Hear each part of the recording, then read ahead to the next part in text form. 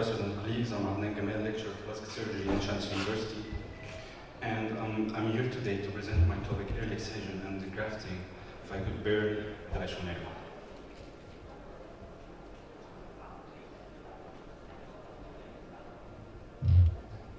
Sorry.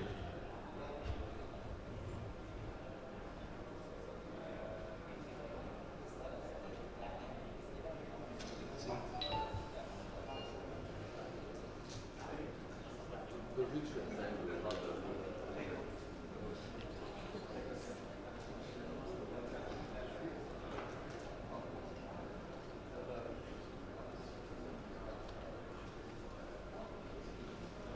Okay. Traditionally, periodic patients have been treated with conservative management with dressing using antimicrobial agent, until escarcerate and formation of granulation tissue and then application of splicing skin graft. And actually, this process takes around 3 to 5 weeks. But patients with severe burns treated in this manner more likely to die from sepsis due to massive release of inflammatory mediators and the infection. Also, this lead to prolonged hospital stay and development of complications like hypertrophic scars and joint contracture. So this led us to consider early excision in management of this burn. As regard the history of early excision, Perry in the 16th century was the first to describe importance of early excision, and then Heldenus, considered father of German surgery, advocated for surgical removal of burn eschar. And in late 19th century, both Riverdin and Pollock would be credited with successful use of skin graft in chronic burn wounds. 1940s was the period of significant advancement in understanding burn shock management. And in 1942, Forrest Young advocated for early excision and skin grafting to improve mortality by decreasing bacterial colonization, sepsis, and shock. And during this era, early excision was considered from day 10 till day 21. And in 1960, Douglas Jackson and his colleagues from England described early excision down to fascia on the day of injury of full thickness burn wounds, and they concluded that 20 to 30% surface area could be operated on the day of injury without any increase in risk of death. 1970s, Zora Jankovic was credited with describing the technique of tangential excision with immediate skin grafting within 5 days of injury. And her results showed that a patient with up to 20% surface area could be healed within 10 days. After that, John Berg and his colleagues from Harvard University showed that combination of tangential excision, full thickness purge, and full fascial excision, followed by immediate autograft, markedly reduced mortality and successful treatment of children up to 80% surface area. And then numerous surgeons continue to validate and build upon Jankovic technique, and today, early excision and grafting of burn within 72 hours is the standard of practice in most major burn centers around the world. So, the rationale of early excision is well known since decades, according to several applications, and it's not a new concept. And it's to decrease the release of inflammatory mediators and bacterial colonization of wound, and this in turn attenuates the systemic inflammatory response, and then reducing metabolic derangement, sepsis, and multi-organ failure. It also decreases hospital stay, joint contraction, hypertrophic scars resulted from delayed wound healing. And of course, there are components of early excision, and their rationale it's mainly concerned with the massive blood loss seen after early excision. However, with improvement of intensive care management, we are now able to better manage these patients. And also, they consider difficulty of assessing depth of wound and early period and need to use skin substitute for coverage after early excision. Also, some authors have shown no difference in mortality when early excision was compared with more conservative approach. So, obviously, early excision is a matter of debate, and we are continuously trying to answer these questions about methodology and results, taking into consideration a lot of variables, including inhalation injury, total blood surface area, age, comorbidities, financial problem, and difference between low-income and high-income countries. And among these questions, burn depth assessment, time of excision, technique, percent of excision, and effect on mortality, blood loss, length of hospital stay, sepsis, and cosmetic outcome and development of hypertrophic scars. Burn depth has classically been assessed using clinical judgment. However, even burn surgeons are only 70 to 80% accurate in their assessment. And in a prospective study, laser Doppler imaging accurately assessed burn depth, and when available, it helped to minimize length of stay and improve outcome, according to Gamil et al. 2011. Of course, there is a debate in time of excision, and some authors consider it for 24 hours, and others consider it for 7 days, and others for 14 days. And in his survey, Muhammad et al. In 2011 concluded that early excision was performed with a wide range between 2 and 12 days.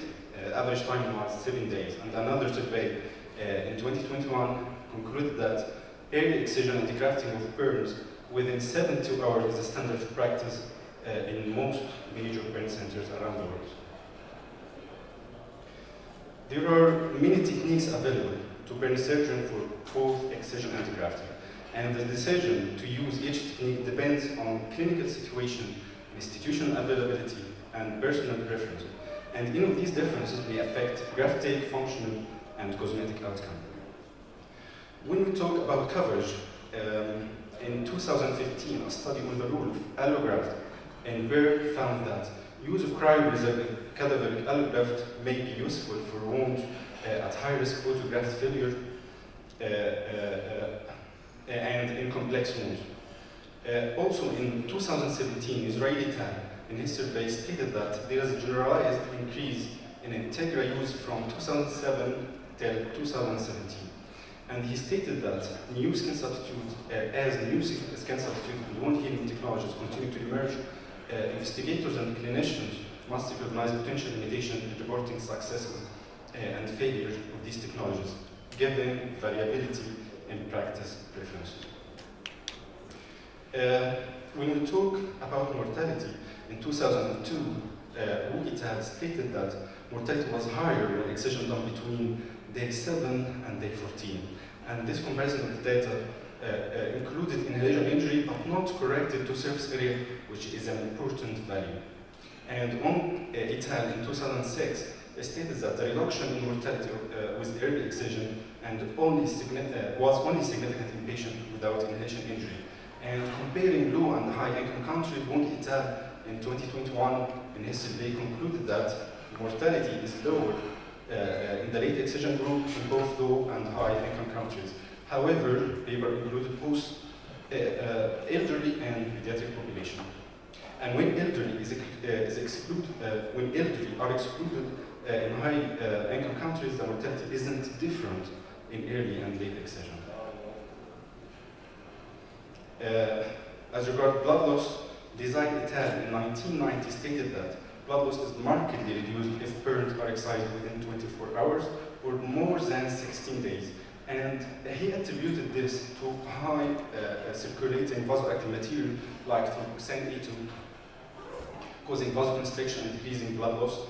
And after 16 days, blunt removal of granulation tissue lead to less blood loss than early excision group.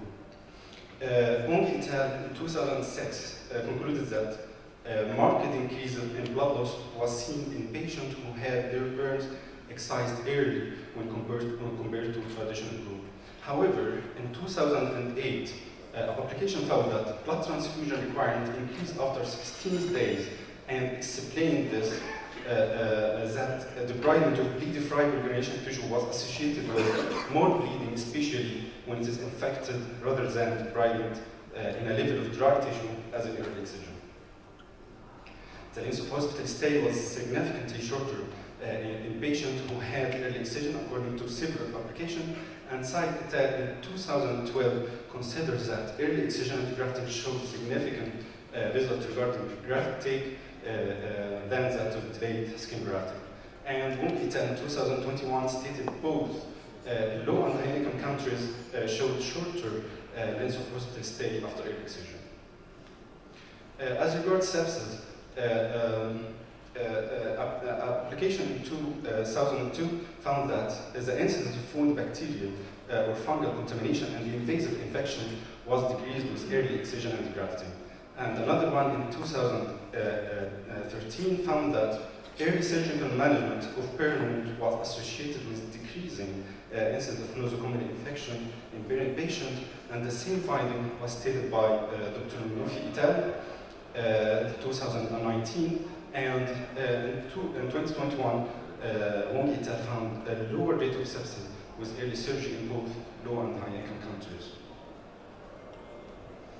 Several publications found mortality in elderly patients to be higher in early excision and support conservative management in elderly, with no sufficient data to compare comorbidities or concurrent injuries that could offer an explanation for high mortality according to several publications. And Zai et al. Have supported late excision in scalp burn in their pediatric population, and even he stated that some wounds could be managed conservatively. In conclusion, early excision and grafting of burns is a standard of practice in most major burn centers around the world. And of course, we must take in consideration important variables like inhalation injury, total blood surface area, age, comorbidities, and financial problems, and difference between low and high income countries, and access to resources such as intensive care, blood products, and skin substitutes. What we do in our burn unit, we usually do early excision between day 2 and day 7, especially days 3, 5, and 7. We do usually tangential excision and sometimes down to fascia and deep for thickness burns. We excise around 5 to 7% of surface area per each session, and we cover with autograft versus homograft, taking in consideration bed after excision, total blood surface area, donor site, and general status of the patient. So we must deal with each patient individually, and dealing with burn patient must be done in a multidisciplinary manner, starting with intimate contact with ICU team and plastic surgery team. And now in our burn unit, we have for each admitted patient a WhatsApp group for discussion, including both the plastic surgery team and ICU team, including professor, assistant professor, lecturer, assistant lecturer, and even resident. We discuss every patient individually based on given data and continuous monitoring, and we could manage to decrease our mortality and improve our results with this manner. Thank you.